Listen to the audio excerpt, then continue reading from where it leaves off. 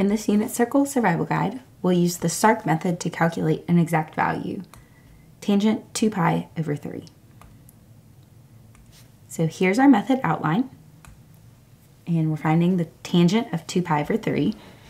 And so let's jump in. Remember, S.A.R.C helps you remember the order of the steps. S, sketch the angle. A, for A.S.T.C and deciding the sign. R, for reference triangle and coordinates. And C, for calculate.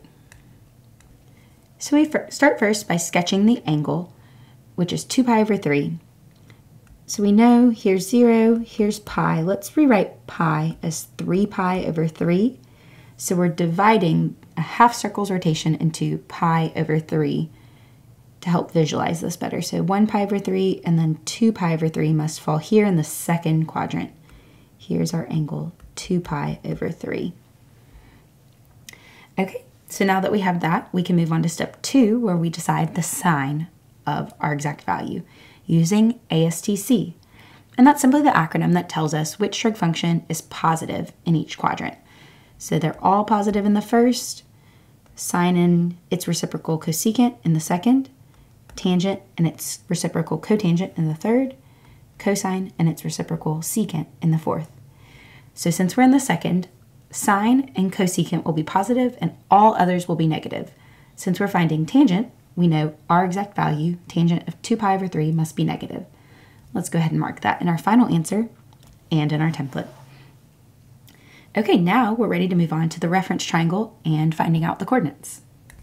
So a reference angle is simply the amount of rotation from your terminal side of your angle to the x-axis.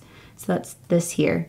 So if we've already rotated 2 pi over 3 for our angle, to get to pi, or 3 pi over 3, must just be 1 pi over 3, or 60 degrees.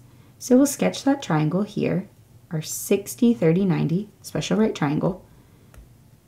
All right, and we've learned those relationships. We know our first quadrant well, so we know the short leg must be our shorter coordinate, 1/2, and our long leg must be root 3 over 2, our y coordinate. All right, so now that we have our coordinates from our reference triangle, we are ready for our final step, where we calculate. Now for our unit circle trig ratio, we know that the tangent of our angle is going to be y over x. So our y coordinate is square root of 3 over 2. And we are dividing by x. So if we're dividing by 1/2, that's actually the same thing as multiplying by the reciprocal, or 2 over 1. And so we can see the 2's cross cancel, reduce to 1's, and our tangent of our angle, 2 pi over 3, must be a value of root 3. We already know it's negative from step 2, so our final answer for tangent of 2 pi over 3 must be negative square root of 3. Check the video description for links to more examples like this with the S.A.R.C method, and thanks for watching.